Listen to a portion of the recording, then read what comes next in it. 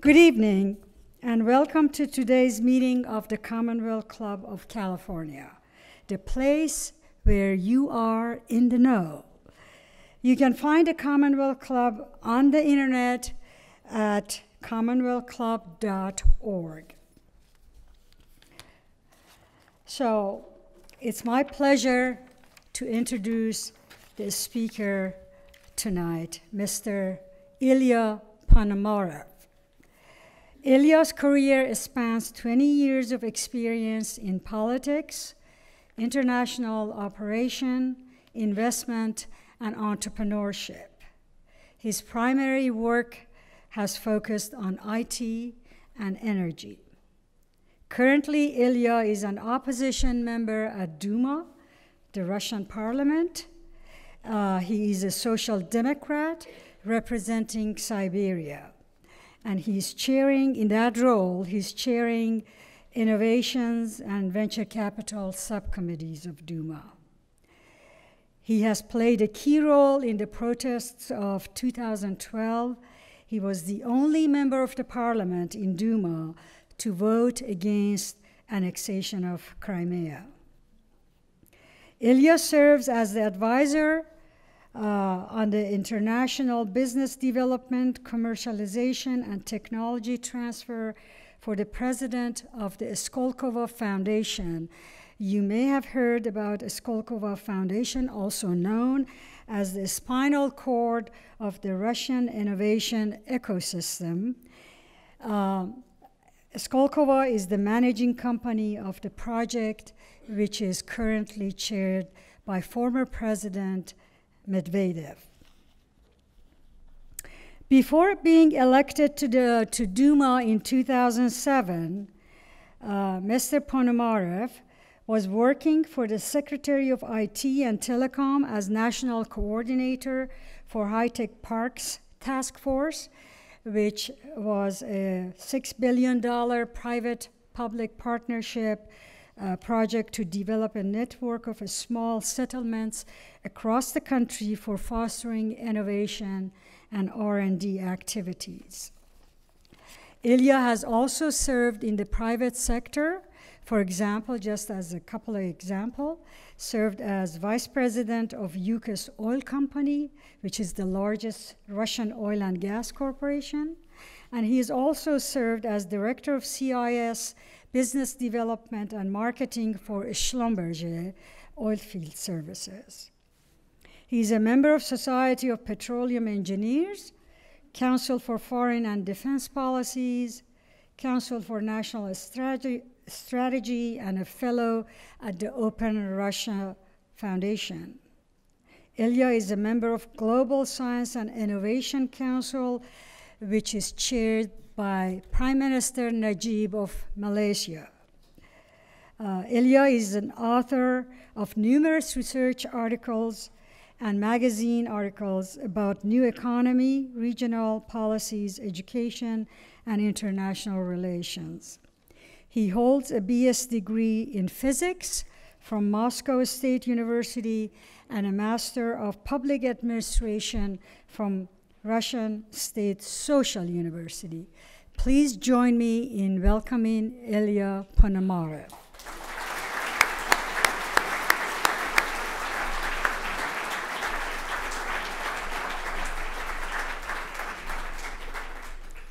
Thank you very much, ladies and gentlemen. Thank you, Jelly. I started to get worried that we need to wrap up right after my bio, but I think looks like it's not the case still. Today is a great day for me, and not just because I'm here at Commonwealth Club, and I'm very much thankful for having me here, but also because I see my lovely wife, Katya, whom I haven't seen from August, because from August I am stuck here in the United States without being able to return to Russia, and actually we missed our 20th anniversary in December, so we're going to celebrate it tonight. And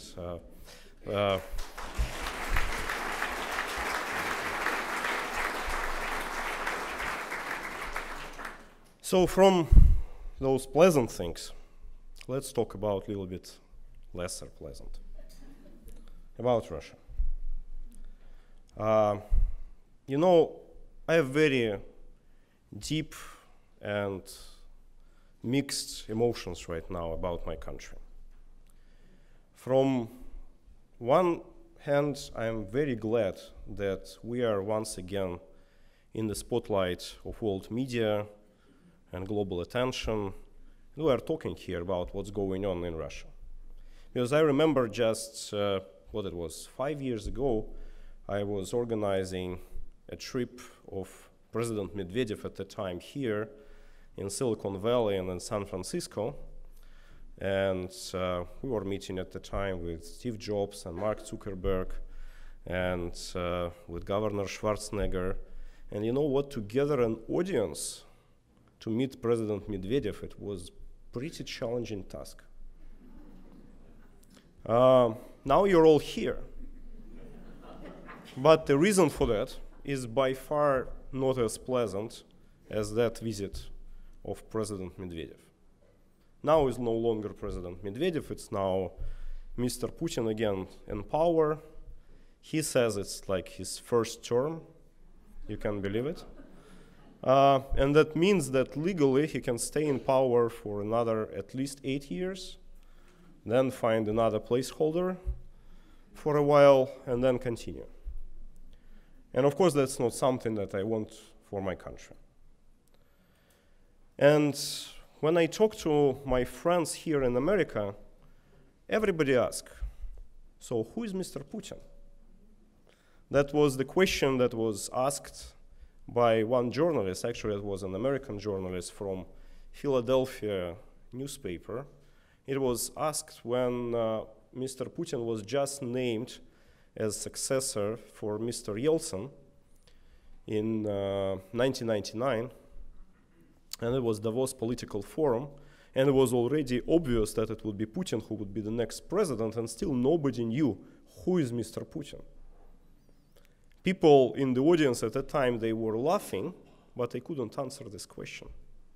And we went on this blind date with our future president, and we elected him just because he was named by Yeltsin, and just because he seemed capable, because he promised stability for the country, and he promised to stop terrorist attacks on Russian cities, which happened in 1999, which right now we have a lot of ground to believe that they happened with the active participation of Russian security forces, actually. And that's what we see right now. We saw first years of very active neoliberal reforms, which were very much praised by people like Boris Nemtsov, who was just assassinated last week in Moscow, because they said, okay, so maybe the guy is a Pinochet, but he is doing something right for the economy, and they supported him genuinely. But after that, when Mr. Putin sent to jail the most successful and the most high profile and the most transparent business person in Russia, Mikhail Khodorkovsky, who was my boss at the time, at that time people started asking questions, so maybe we are mistaken. Maybe it's not the right guy. And that started the process of divorce between Putin and the rest of the society. But still, the majority of the population, they said, okay, so maybe the president is pretty much authoritarian. Maybe he doesn't like some of liberties which we acquired during the 90s. But what are those liberties for? Those liberties meant chaos for the country. They meant poverty for Russian people. They meant corruption. And why do we need this freedom of speech? Why do we need this freedom of assembly? Why do we need those competitive elections? Maybe we trade them for stability and for better living. And my genuine belief that among all human rights, the most important one is indeed for a decent living. And that's what Putin was offering for the society. And that's what was delivered. I might debate a lot that it was not actually Putin who delivered this to Russian people, that it was rather high oil prices. But it doesn't matter. Winner takes it all, and he was the obvious winner in this situation. And that's why people were ready to vote for whatever Putin was asking for and support his party and support him personally and keep him in power. And even when he was coming back in 2012, yes, by that time, middle class protested. And I was part of those protests, and we said, like, it's totally unfair, and that's like stripping the country from any hope for any changes and the developments in future. But still, the majority of the country believe that stability is more important. And that's what is Putin. Putin is nobody. Putin is the person of stability. Putin is the status quo. And his main virtue for the country is that he is the status quo, that he has no distinct face, that he has no distinct ideology, that he is not calling us somewhere, that he's just saying, you know, stick with me and you'll be safe and the country will prosper and you would all benefit. And even in the mass propaganda inside the country during all those years, Putin was never saying that he is good. Never. Instead, he was saying, I am bad. I am corrupt. And so corrupt are my people. But we're still better than those in the 90s. And people said, yes, you know, if the choice between those of the 90s and Putin, we better stick with Putin. Despite, yes, he is corrupt, and yes, he has no clear vision of future, and yes, there is no future new Russia with him, but at least we can live, we can survive, and that's better. No changes are better. And it was like this, but since he lost support of creative class in 2011, when they decided to switch over with President Medvedev, he started to feel that the power is slipping through his fingers.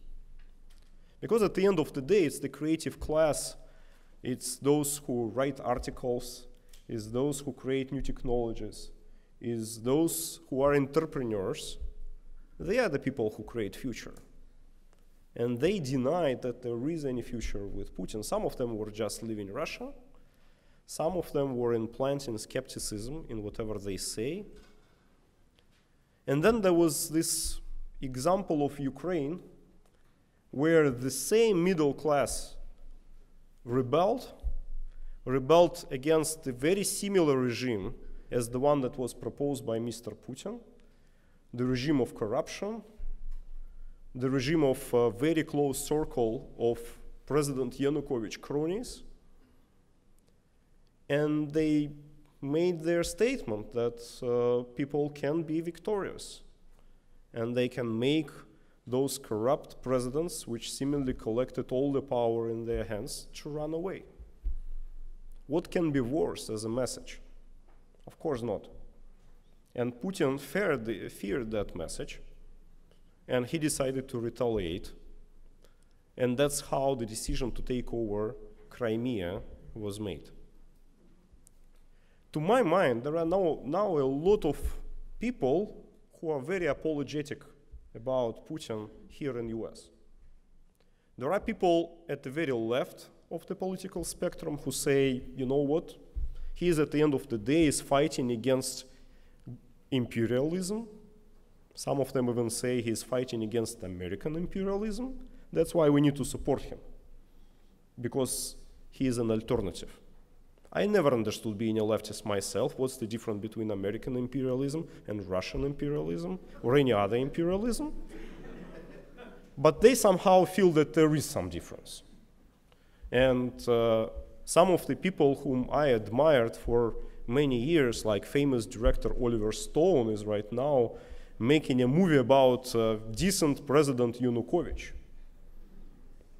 and how he was replaced by international treason by international conspiracy coordinated by United States.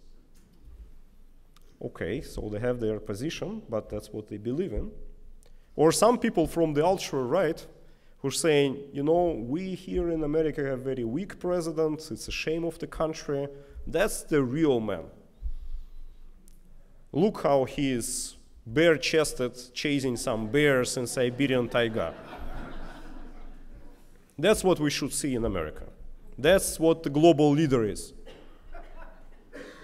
I don't believe that's the global leader.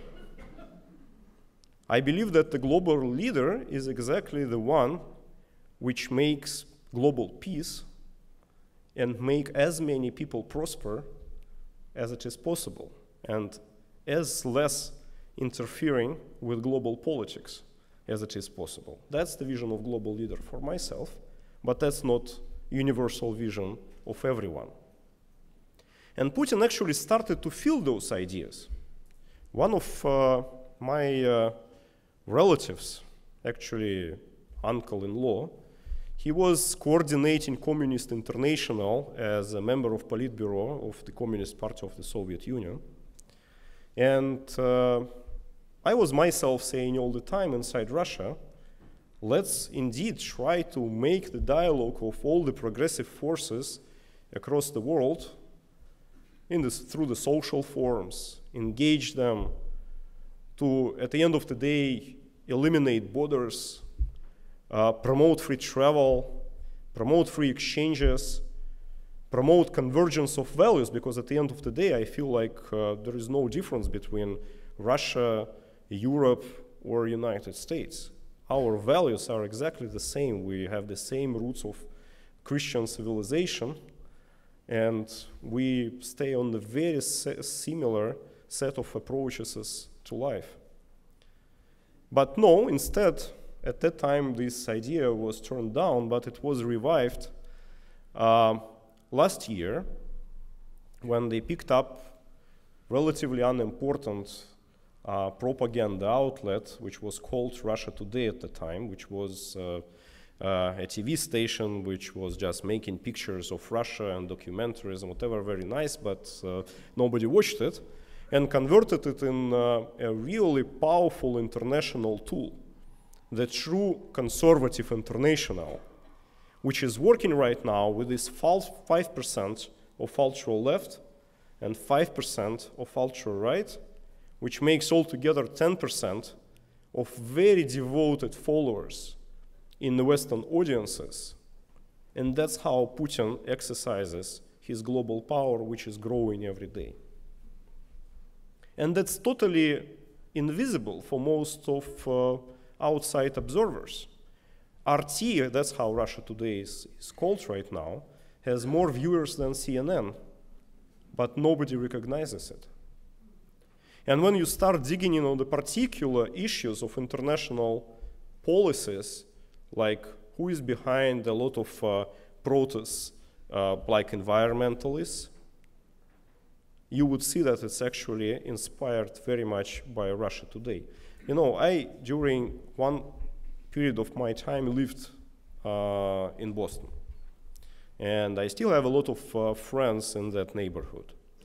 And I was meeting with one of Congressman McGovern, who was very helpful in passing Magnitsky Act against Russian corruptioneers, and he is representing one district next to Boston.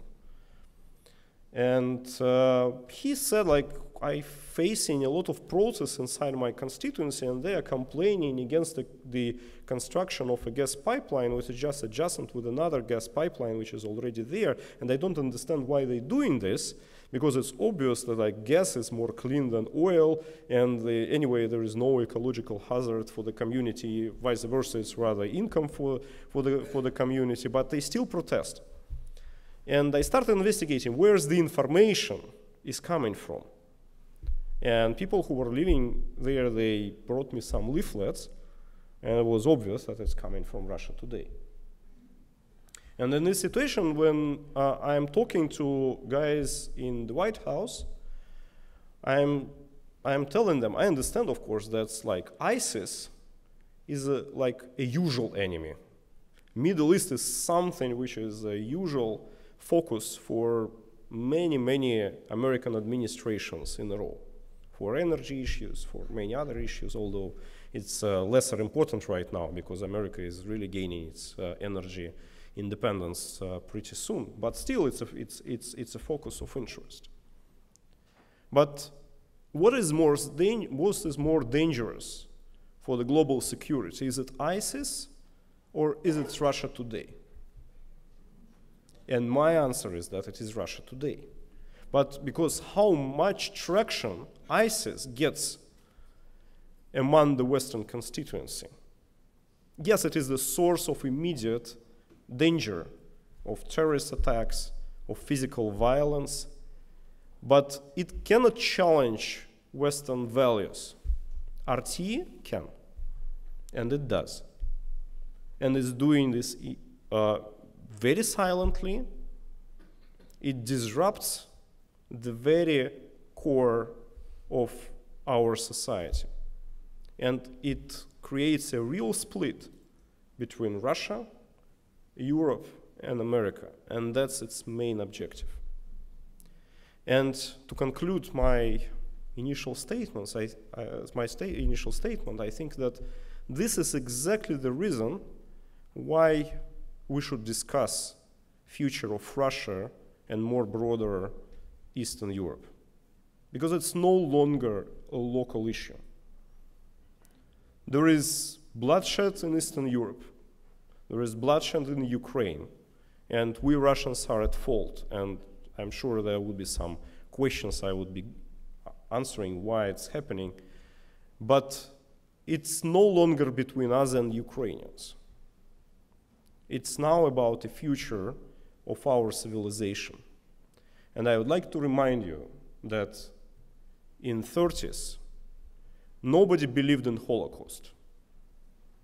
And President Roosevelt, Prime Minister Churchill, when they were hearing reports of the intelligence from Germany, they said, no, it cannot be happening. It's 20th century, for God's sake. It's not true. But it happened to be true. But when people realized that, it was too late. So let's make it that that's not too late. Thank you.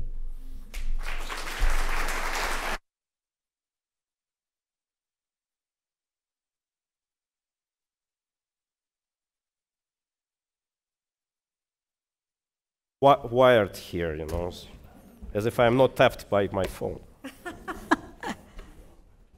Our thanks to Illya Ponomarev, opposition member of the Russian State Duma. Thank you very much for a very interesting, brief opening remarks. We have a lot of questions from the audience, and so I will get us started.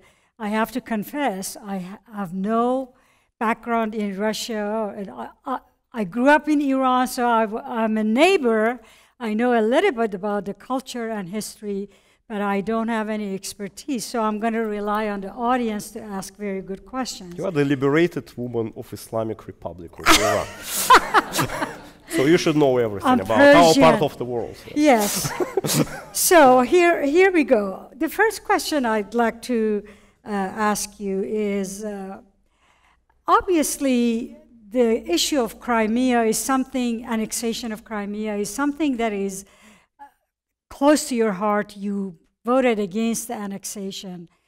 And so in the media in the US, the conversation is such that it makes it sound that joining of Ukraine as part of NATO is highly justified.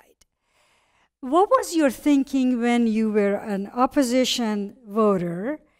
And do you think that joining of Ukraine as a member of NATO is justified for their safety? I think that thing which is justified is joining Russia into NATO and burying it all together. Because I think, of course, that the philosophy of these military blocs is outdated. That's a philosophy of the 20th century. But that's exactly the philosophy of Putin. He's talking about spheres of influence, the division of power, you know, and when somebody continues this kind of discussion, I think that he is actually playing into his favor and in favor of the current Russian regime. But the story is that Ukrainians, before we invaded into Crimea, they were almost unanimous against joining NATO.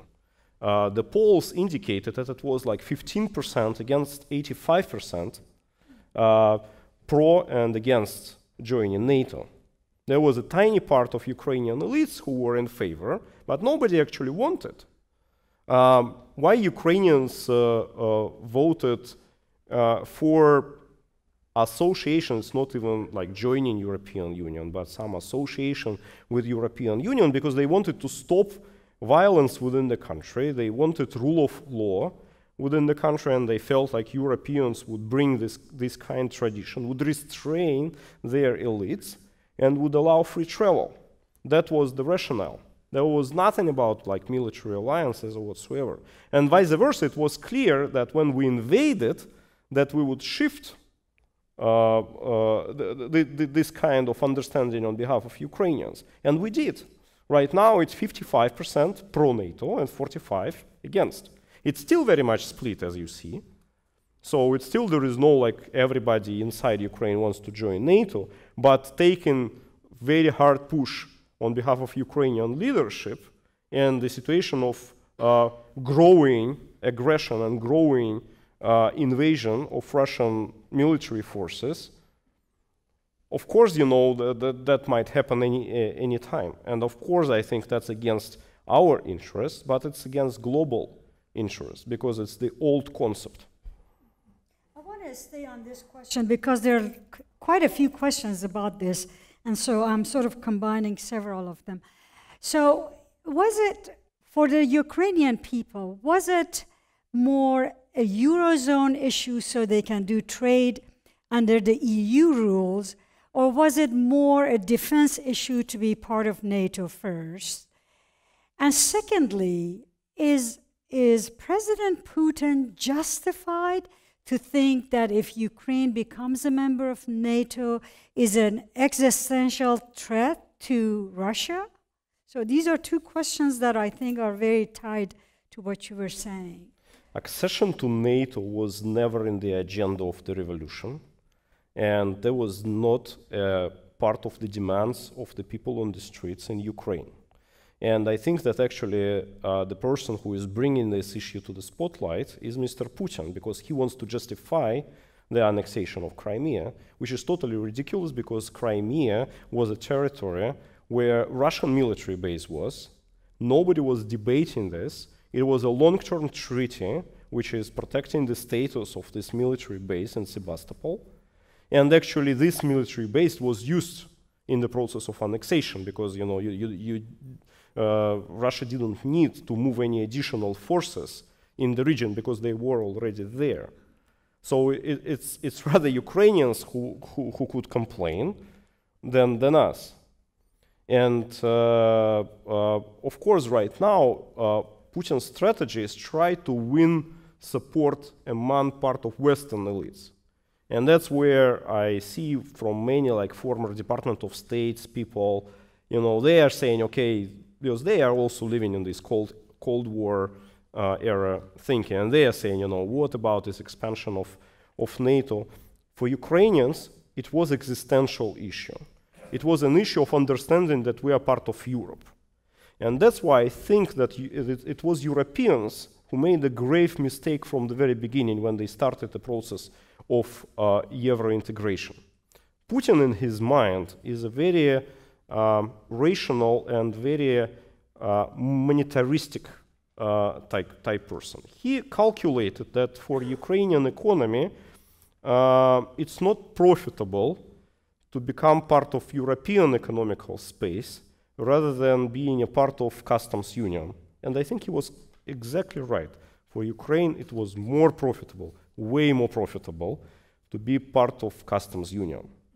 But customs union, in the mind of a common Ukrainian, was associated with Putin's corruption, with no legal protection, with oligarchs, with cronies, with a permanent redistribution of property, with everything that comes with it. So they were choosing Europe as a cultural choice, as a civilizational choice. And if Europe would want this process to happen peacefully, of course they should have offered European association from the very beginning, both to Ukraine and Russia. Russia could have turned this down, but at least it would not felt alienated, because of course part of our elites felt like, you know, we are being pushed aside, and it's like a separate deal. And just a little bit of details about the thing, because I felt like I was probably the only representative of Russian government who was during 2013 touring European Union and campaigning against European Association of Ukraine, because it was clear for me, you know, that the way they have chosen would inevitably lead to this kind of conflict between Europe and Russia, and of course I didn't want this conflict. And the story was that Germany, who was and is the leader of the European Union, they were at that time consumed within their internal elections in 2013. They have internal struggle between social democrats and Christian Democrats and just liberals who were at the time chairing the Ministry of Foreign Affairs of Germany. So Germany said, okay, so it's not our question, it's the question of European Commission. European Commission has formed the task force group for this European integration, which was chaired by Europe Commissar named Füle, who was a graduate of Moscow Institute of Foreign Relations. And he is from Czechoslovakia, and he lived through invasion in 1968, and he has all these memories about this. Plus, there was a chairmanship in the European Union by Lithuania, small country, with also a lot of tensions with Russia, and they wanted to be commemorated by some huge success during their chairmanship. And they were supporting this association. To be fair, I would say that when we met with the leaders of Lithuania, and I explained, you know, what would be the consequence for the Lithuania, by the way, and when I see the mounting tensions for the Lithuanians, they pushed back a little bit. But European Commission was still pushing forward because that was the justification for those bureaucrats to exist. And that's the result that we have. And right now, Chancellor Merkel is saying, you know, what have we done? French are saying, what have we done? Americans are saying, what have we done? Americans actually complaining that it's Europeans' fault. Our diplomatic service didn't pay enough attention because at that time it was a big international scandal with Pussy Riot, and all our embassies, they were totally under DDoS attack by international public opinion about these poor girls who were imprisoned in Russia, and you know, everybody was asking for them to be released, and that was the only thing that they were doing. So for such minor issues as European integration of Ukraine, they just didn't pay enough attention. And that's what we see. You represent Siberia, which is a very resource-rich part of Russia. So let's talk a little bit about resources and the Russian economy. But by the way, it's a nice place. It's like California. No, really. Okay, so the oil prices have crashed. We'll get you back, don't worry. Yeah. They are 1/3, roughly, the price of oil is roughly 1/3 of what it was in 2007 when you were just a young freshman elected from Siberia. And of course, Russian economy depends heavily on resources, especially oil and gas.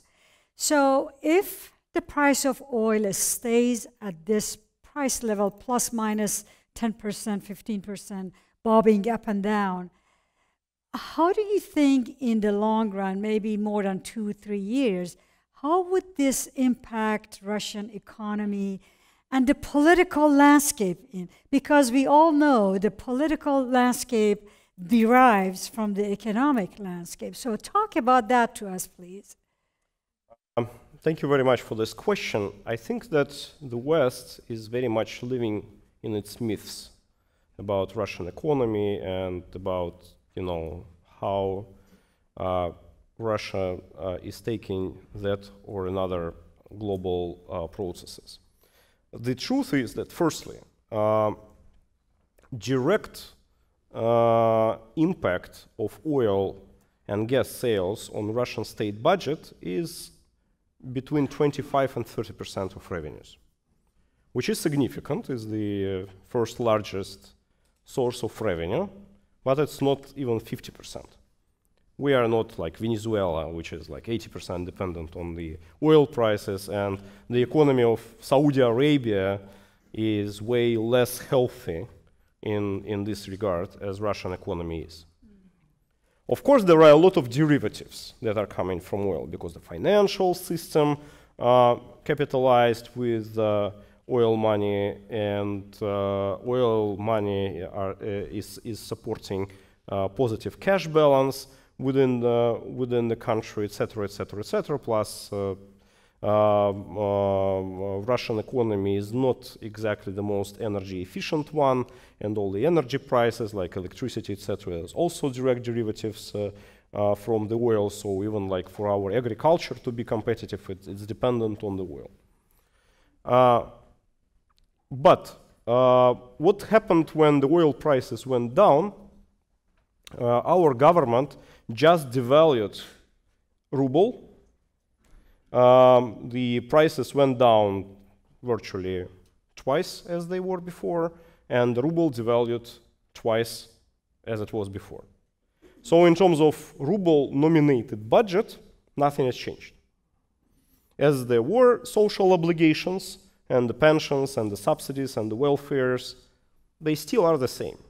It increased the welfare nature of Russian state, where virtually half of economically active population is dependent on a different government activities. So it made our economy lesser healthy than it was before. It made it more government dependent, but there is no catastrophic events.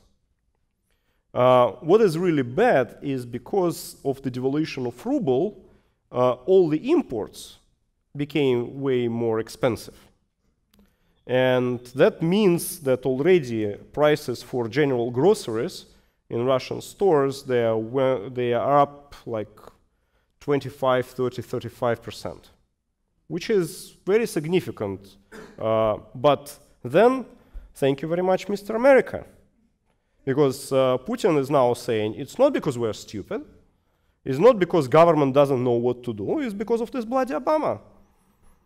He imposed those sanctions, we are at war, and that's a holy war for us, because we are protecting our brother Ukrainians. It's here you think that we're invading Ukraine.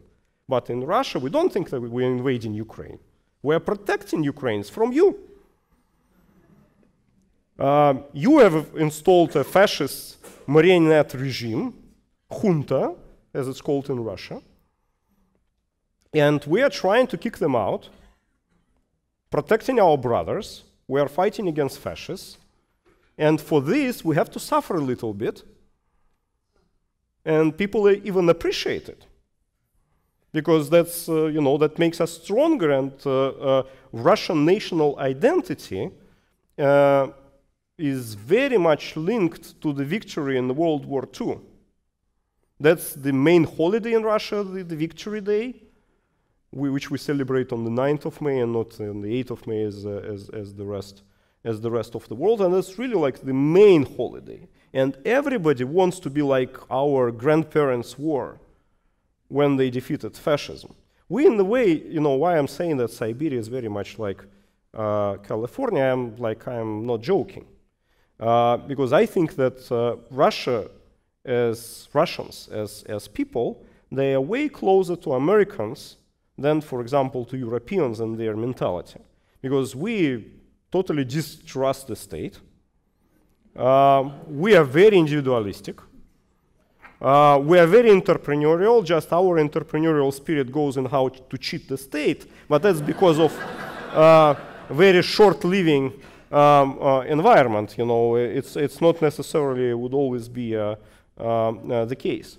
And Siberia is like Wild West, is the area that we not exactly conquered, but we assimilated it and brought to the rest of the country as pioneers. And that makes us very much the same. And the Russians, as the nation, we also have mission in life. If Europeans, their mission is to have lifetime employment, you know, have nice salary, you know, and start working at 10 a.m. and finish at 6 p.m., you know, and drink beer and enjoy themselves, you know, you want to carry this torch of freedom and democracy to other nations, even when they're against. And we are the same. We also want to liberate other countries, and we think that's our mission in life. And that's exactly what Putin is capitalizing on. A reminder for our radio audiences. You're listening to the Commonwealth Club of California radio program, and our guest today is Illya Ponomarev, opposition member of the Russian State Duma. Okay, on with the rest of the questions. Again, related to the gas and oil. No tough questions, Jelly? Huh? No tough questions? Wait, I have tough questions for you. Just wait. This is regarding the proposed gas pipeline through Turkey. Do you think this is something that is definitely going to be done, or what's the status? What do you think about that? I think it's a bluff. According to my information, and I talked to several very senior people in Turkey recently, they were caught by surprise when Mr. Putin on the press conference actually announced that there going to be a pipeline going through Turkey. You know, they even couldn't complain at the moment because they didn't know what to say. If we look at the situation rationally, you would see that it's very unlikely that this project would ever happen, because there is now a major gas discovery in the Mediterranean on the offshore of Israel. There is a new pipeline that is being built through Cyprus to Greece, and through Greece to European Union, which would supply more gas than Gazprom was supposed to supply through South Stream. And those supplies are reliable because they are from offshore fields. That's why whatever instability would happen even in Israel, those supplies would never be disrupted. And as you understand, for Turkey, relations with Greece, they are not exactly like the best they might have. And the pipeline that goes through Cyprus also affects a lot the problem of northern Cyprus, which also they are the main player. So in this situation, Greece would never allow to build another pipeline through Turkish territory, through Greece, and let Turkey grab all the benefits from transiting this gas when they can have the benefits for themselves. So what's happening in reality, and thanks for my wife, who actually documented this recently, Gazprom is continuing constructing the pipeline in the Black Sea because they say it was already paid, so why not put the rest of the pipelines? They already delivered, you know, they are stored, you know, so why not put them in place? You know, money is already paid. And it's been done, by the way, by European contractors, you know, who do not care about whatever sanctions are being imposed because, again, of the double standards of the Western societies. And I think that the plan is very simple, that, you know, the construction of the pipeline would take another 2 years, 3 years from now. It would be finished. As I said, it's paid already anyway, so there is no additional costs. It would be already there in the sea. And then, you know, the sanctions would be lifted for whatever reason. And then the pipeline would be operational. And I think that's the plan. And all the discussions with Turkey and whatever is just a decoy. A question which is sort of a recent event of the shooting and murder of Boris Nemtsov. when you read the U.S. media, you get all these kind of speculation, including a number of conspiracy theories. What is your own, including like CIA has done it, things like that? What is your own assessment of who might have killed him? Firstly, I want to say that Boris Nemtsov was a very decent figure. And he was a great guy personally, not such a popular politician inside Russia. So there was zero threat in terms of like electoral support that he might have. He was named once as the successor to Yeltsin by Yeltsin himself. But by that time it was a mistake made. Yeltsin, when he was naming him as a successor, he appointed him as a first vice prime minister supervising the economy in the situation when the economy was not exactly in the best shape. And Boris, with all his passion, assumed all the responsibility with the very unpopular reforms. And he originally was a very popular regional governor of Nizhny Novgorod, and then he turned to be an extremely unpopular government bureaucrat. And that shadow of 90s stayed with Nemtsov during his whole life. So I think that one of the reasons why he was chosen as a victim for this horrible crime is exactly because those who were choosing him, they didn't think that the country would revolt after this. Because, yeah, Moscow liked him. The rest of the country like really didn't pay too much of the attention. So I think that the meaning of this murder is the message to the elites. It's a very strong message to Russian elites, because everybody knew him because he was the first vice prime minister of the economy, so all the business people, they knew him, and now they see, like, jokes aside, it's not already about the property, it's about their physical survival in the country. It's a very powerful message. And secondly, of course, that's the message to the West. What is the message? I think it would be clear within like 2-3 weeks from now whom Kremlin would decide to blame for this crime. For me, it's 100% obvious that it has to be a participation of security forces in this. It happened on the bridge that connects St. Basil's Cathedral with like the most close historical place next to Kremlin. And it's jammed with cameras. Whatever happening there, when somebody protests, it usually takes 1 or 2 minutes for the police to arrive, because it's all visible.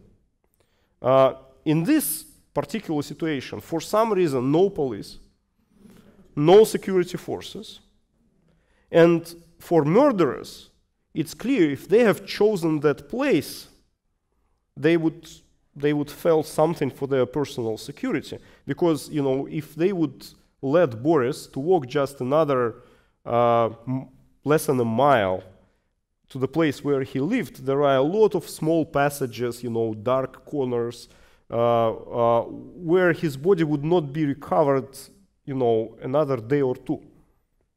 So it was clear a public demonstration, and it was done by a person who felt totally invulnerable in all senses. Additionally, they even left the witness, the lady which was accompanying Nemtsov, which would never happen, you know, in a situation of any murder.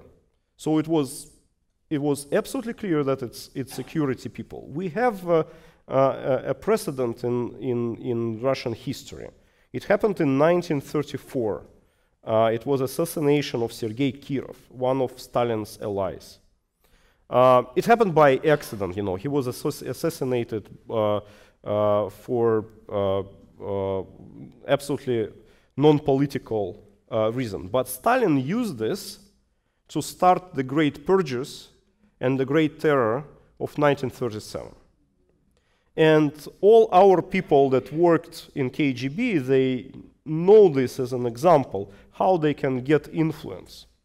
A year ago, with the invasion of Ukraine, a major process of redistributing the power within the country has started. And it firstly was happening within the economy, but it was clear that it should transpond to politics as well. And I think that's the sign that this process has started. So I think it's one of clans which is very close to Putin. It's obviously security guys. We have several security clans, so I cannot say it's one or another, but it's one of those security clans, and by those whom they would blame, it would be clear whom it would be. And I think that there are only two possible options whom they would blame. They would blame either Ukrainians, and actually the reason again why Boris Nemtsov, because the message is for the West that you are supporting those guys in Ukraine, and you see what they are doing. You know, they can do some dirty jobs in Russia to provoke you to supply lethal weapons to Ukraine. And the alternative might be a person like Mikhail Khodorkovsky to be able to arrest all his people inside the country and say that they were plotting some treason and conspiracy against the state. Next question has to do with the culture of the politics and leadership in Russia. Russia has a long history of dominant leaders, from czars to Soviet Union leaders. It seems like the culture is comfortable with a single figurehead who is quite strong. What would you think would change the mindset within Russia and change the culture to want to have a more democratic, open society? I actually very strongly disagree with this also stereotype perception of Russian political culture. Firstly, very fresh example of President Medvedev, who proved that Russia can live without a president and it's okay. That it's actually it was a kind of parliamentary democracy at the moment, because the true leader was Putin at the time, and he was like the prime minister who was representing United Russia, the ruling party, and the president couldn't do much against him. But even before that, the Soviet tradition, of course, we had very autocratic leaders like Joseph Stalin, who was obviously very autocratic. But from the other side, right after Stalin, we had Khrushchev, who was absolutely dependent on the Politburo, and it was a collective leadership and not unanimous, centralized leadership.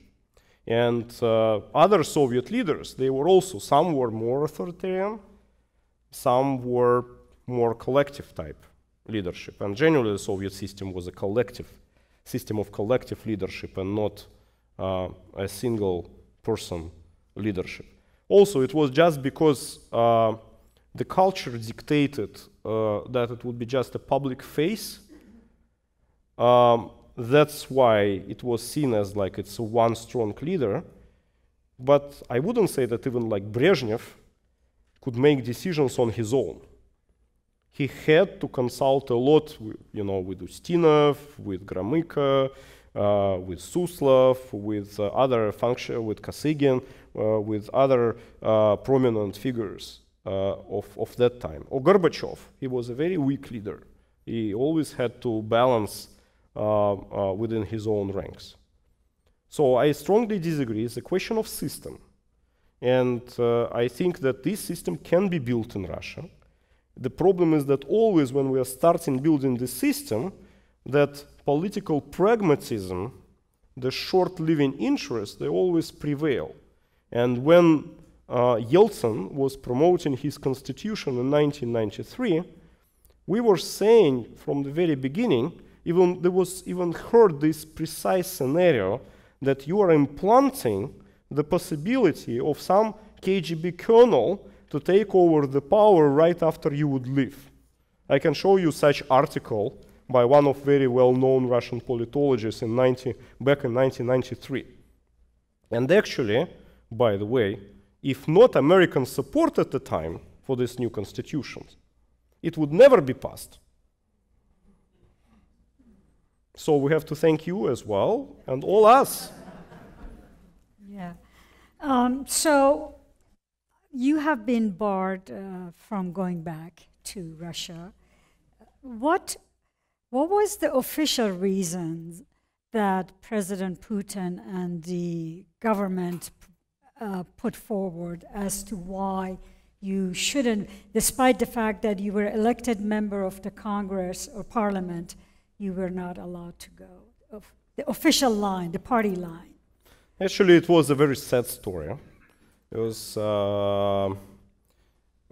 they tried to open a criminal case against me on the ground of the Skolkovo Foundation that you mentioned.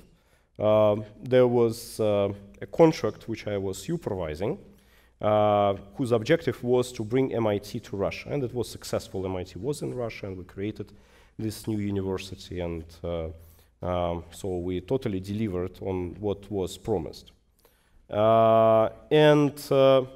Since I was an MP, there was a way how to appropriate the money, which was at the time approved by Medvedev and his people and checked with the audit chamber and whatever. But then people from the investigators committee sold Putin an idea that those money were actually not for Skolkovo, but to finance the protest, that it was Medvedev who was pissed off with the necessity to go away, to step down, and that he funneled the money through me to finance the protests on the streets. And that's how this whole middle class, white ribbon revolution in 2011 has started. It turned out not to be the case. The investigators, even with this totally controlled environment, couldn't open the criminal case against me. But it was enough that during half a year, they were doing a lot of PR attacks on myself, and they were dividing the amount of funding that was in the contract to the number of public appearances, which they called lectures, and they called me the most expensive lecturer in the world history,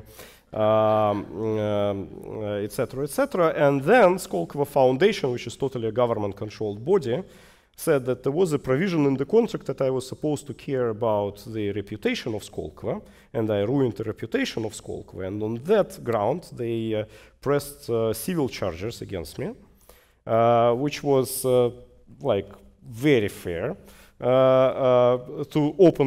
to try to open a criminal case and then to charge me with their inability to open that case against me. But it was enough that the court made a preemptive ruling to block me from crossing the border. That is a measure that is that exists in Russian legislation to prevent debtors to run away from their creditors. But they made it in a time when I was outside Russia and not inside Russia, and that's why I'm here. So, as a member of the opposition, I assume, we don't know, I'm asking, are you in contact with other members of the opposition leader? Is the opposition bloc making any headways, progress? Tell us a little bit about the new alliance of the Green Party and the Social Democrats you formed. Just talk a little bit about this area of your life, the being a very prominent opposition member. Right now, the opposition, as it should be, is not existent in Russia. Russian people right now are pretty deaf to any opposition messages, and it is so during last year since the invasion in Ukraine has started. We are very much repeating the history of 1914, when it was World War I, and we also were protecting our brother Slavs, Serbs at that time against foreign invasion.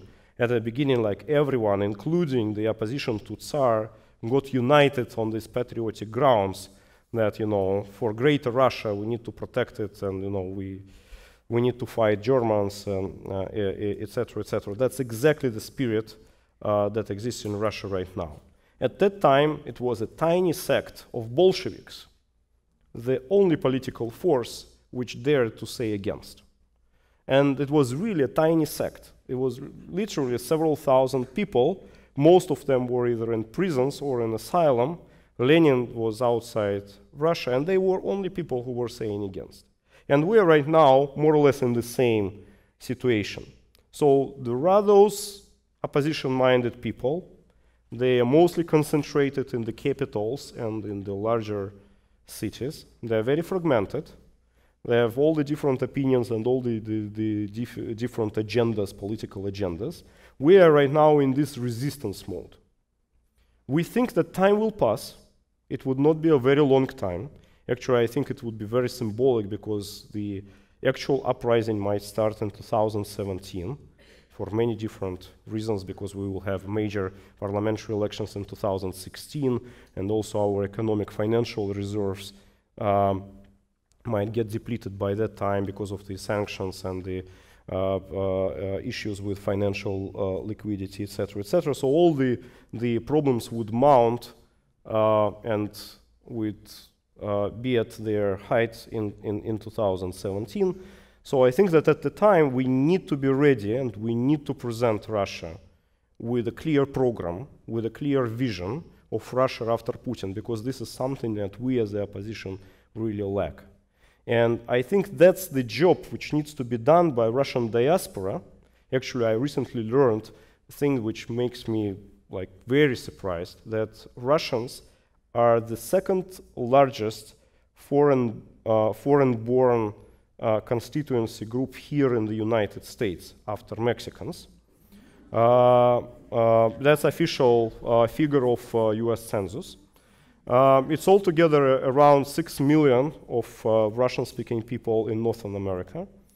5.5 million in US alone. That not only Russian, but it's also Ukraine and Belarus. But it's all people who care about what's going on in Russia.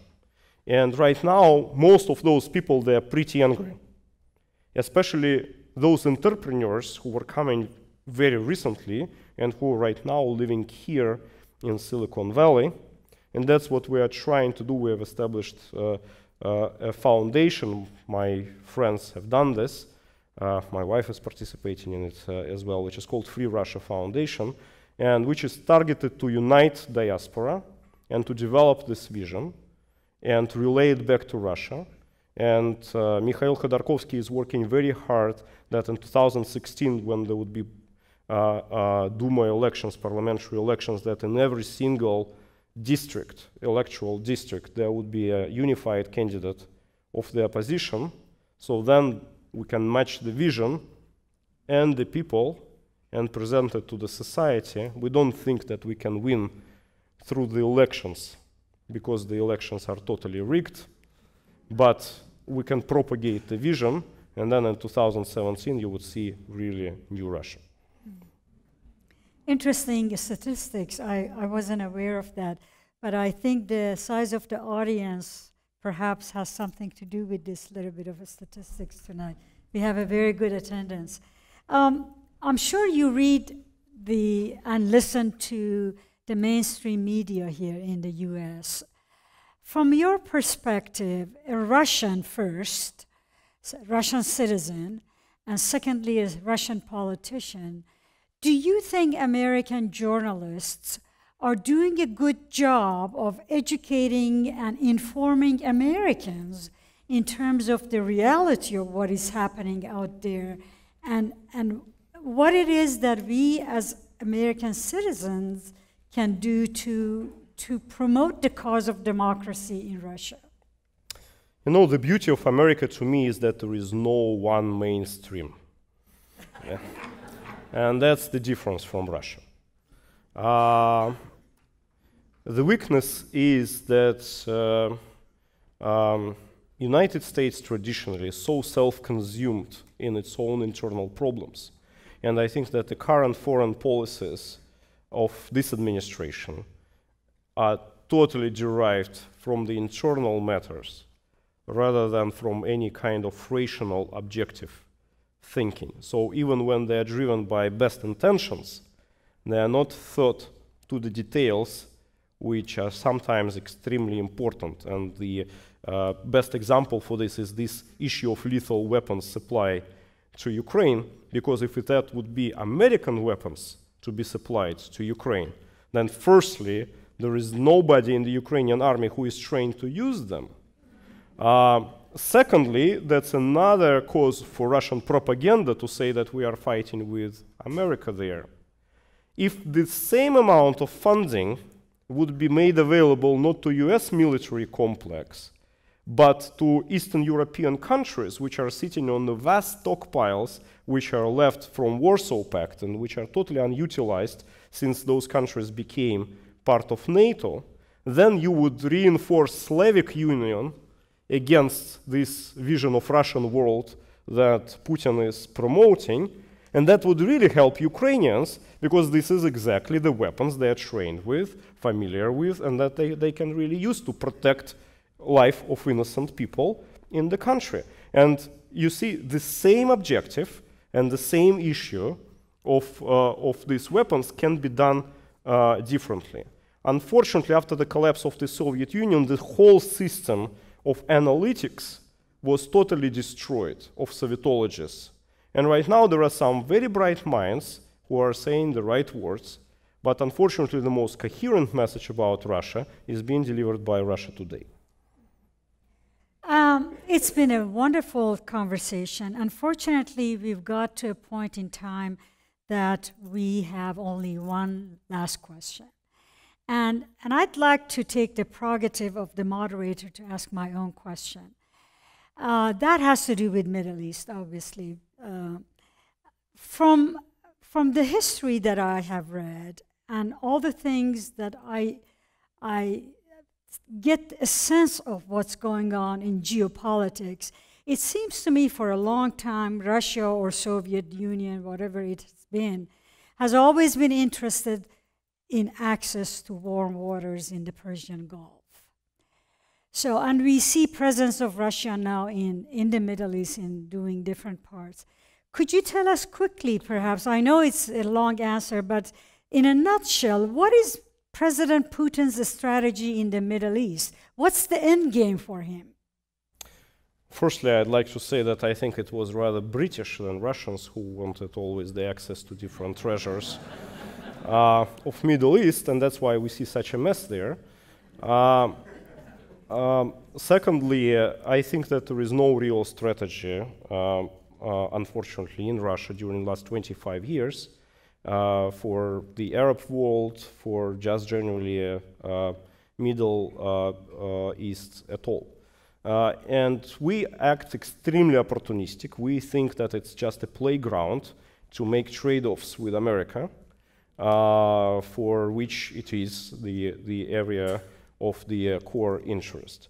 And my personal opinion, you know, I don't want to diminish the effect that Middle East have on the global security and the economy and everything, but I think that especially as United States is gaining its energy independence, we should be way more focused on working with each other.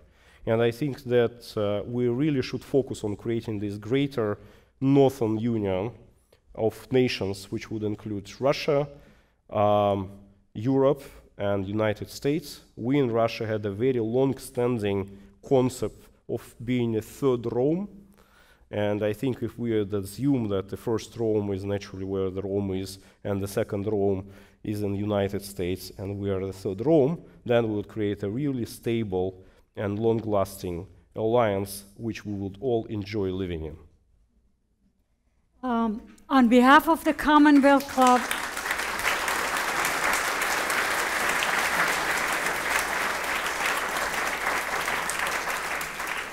I want to thank you, Illya Ponomarev, for the conversation. Ilya is opposition member of the Russian State Duma.